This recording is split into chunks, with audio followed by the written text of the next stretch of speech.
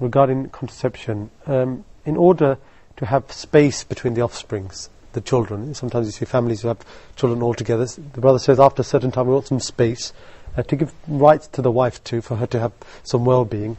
Are we allowed to take contraception for this, Sheikh? Well, scholars say that you are allowed to do this.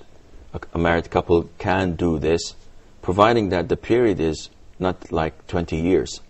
I've seen people with one child, and the child is 15 years old, and when I ever ask them, why don't you have some more, I said, no, we would like to have enough interval between kids. For God's sake, the child is 15 years old. He's going to get married soon. So this is not permissible. They should do like 2 to 3 years, maximum 4 years interval, and that would be sufficient, inshallah. But that's allowed? This is allowed, yes. Okay. Jazakallah khair.